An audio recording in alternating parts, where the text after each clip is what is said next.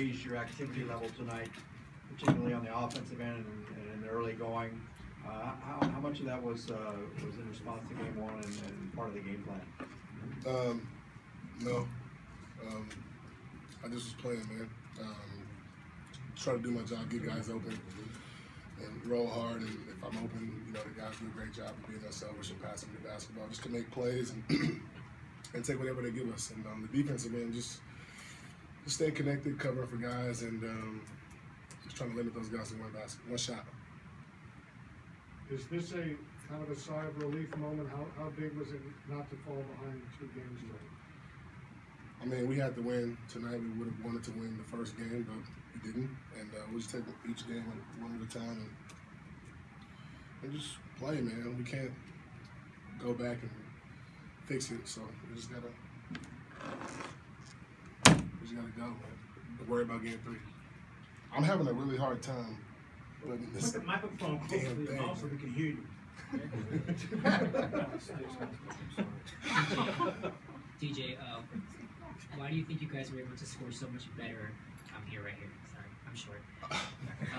Why do you think you guys were able to score so much better in the paint tonight? You were at 60 in the paint versus 40 in game 1. I think we just made a point to try to get easy baskets. We got a lot of stops early in the game. We were able to get out and run in transition and get some easy dunks and post steals for Blake and Mo and guys like that, and just to be able to do that, and then it opens up for our shooters. DJ. What? Over the 2 days where you guys practiced to watch film before leading up to this game, what was the view of the team? What was your thought process about this game 2? Doc yelled at us a lot. Good reason? Yeah, we didn't play good game 1, and that's why we were down a game.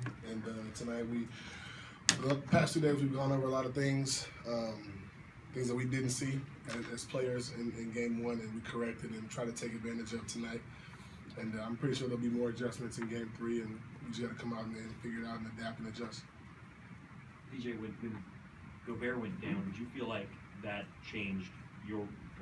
Did you feel like that would change your impact potentially offensively? Did you see that as an opportunity for yourself? No, I'm not worried about anybody else. Like, I mean, I hope he's great. I hope he comes back this series, you know. But we can't worry about one person, and I don't think my job changes if he's playing or if he's out. I just got to continue to do my job and play the game of basketball no matter who's out there. All right, guys, Blake's here.